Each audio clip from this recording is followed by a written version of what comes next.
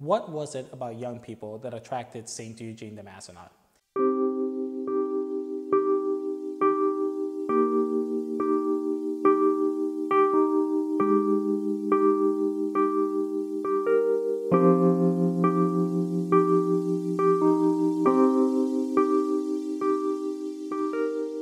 After his ordination to the priesthood, he wanted to dedicate his ministry to those who were the poorest in his society, and among those were the young people. Young men and women during his time were not allowed to learn about their faith or their religion.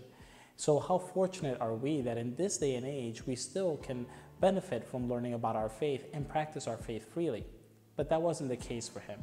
He wanted to make sure that young people at the time did not experience the same thing that he had, a separation from God or feeling like their hearts were far away from God.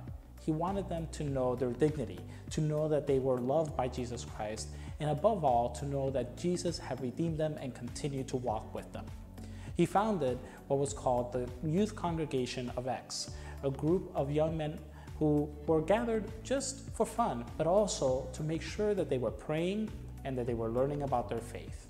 And out of this group, they became leaders in society and in the church.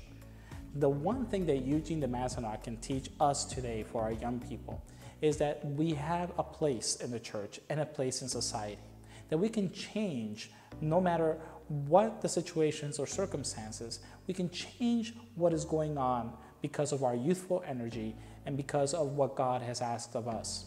It is never an opportunity for us to say, I am too young, Lord, I cannot serve you. It is precisely our energy that Jesus Christ needs so that the message of salvation can reach other people.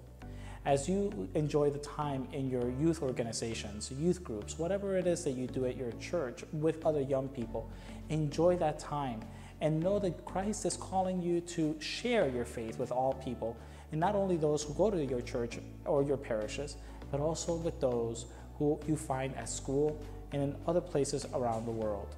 Never give up learning about your faith, and with the intercession of St. Eugene de Mazenod, and know that you are walking with Jesus Christ with the full dignity as a child of God.